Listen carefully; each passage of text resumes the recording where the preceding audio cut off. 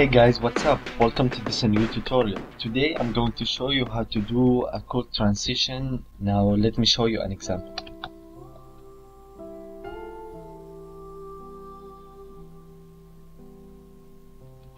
Okay, you can notice here that we have two footage and we move from one to another in a really cool and smooth way. In this tutorial you need to know about masking. If you don't know about masking, just watch this tutorial. It will give you the idea of how to use the masking tool. Okay, now let's get started. We drag our footage to the trimmer. Okay, we take this one as an example. Press tab to import the video only. Okay, that's enough. Longer, and we look for the other scene.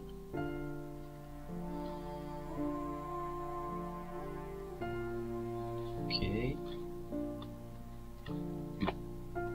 we need to place every one of them in a different video track, and we need to have some overlapped area. So in this example, let's make it just 1 second.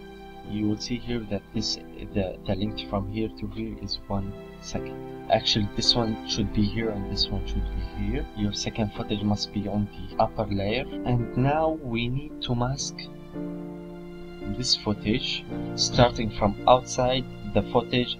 Then we contain our footage inside the mask. We start masking.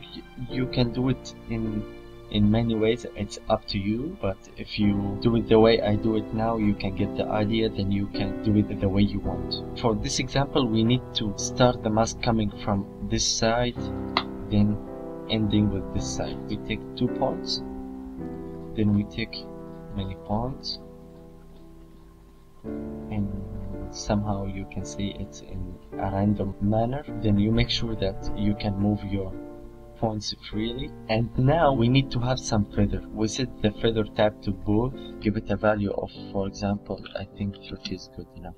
And next we need to move 10 frames forward. Here it indicates where's your position. And we need now to move those nodes randomly, all of those except those 2, to the right end of our footage. So you press and hold shift, then press right click to control one node alone. You move it, move this one as well. Somehow it's in a random manner.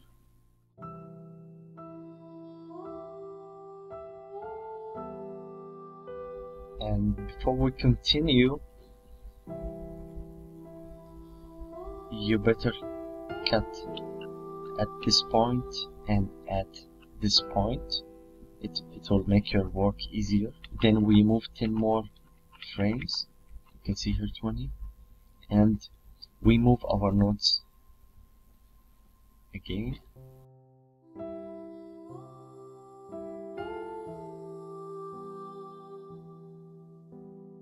And then we go to the end of our transition. 1 second, and now we need to move all of those nodes to the right end of our footage to contain all of our footage inside our mask. And don't stop here because we have some feathers, so part of our footage will look a bit dark in our final product. So basically what we did is that we animated our mask from containing nothing of our footage to covering all of our footage. We did a mistake. We need to delete this mask. Okay, we are good now. Next, what we do, we can add some cool touches. We add some effects to the first clip and make sure that you cut it at this point. We apply some effects. I like to apply noise and blur, and let's play with the coloring. Press OK. We start our noise with the value of 0. and let it end with a value of 0.3. Double blur, let it start with our value of 0 also. Let it end with 0.0. Let this one start from 0 and the saturation ends at 1. Maybe we can add some brightness.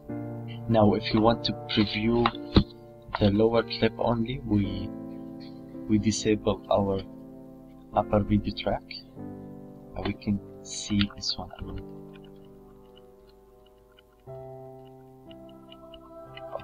Okay, if we enable it again,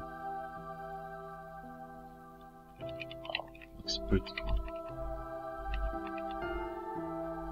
In this example, our mask started from the left and contained everything toward the right. We can do it in many ways. I have some of those. We can start from the middle of our clip and then cover all of our clip within our mask, as you can see here.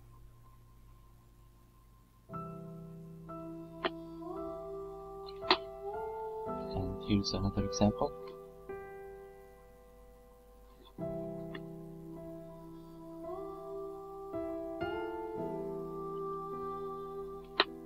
Okay.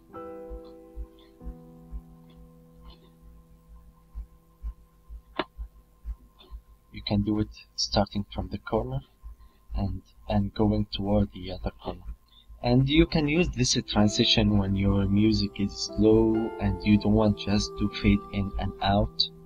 And as you can see, it's pretty simple and it doesn't consume that much time. And as always, post what you have tried as a video response. It's me, loosecontroi. See you next Saturday. Peace.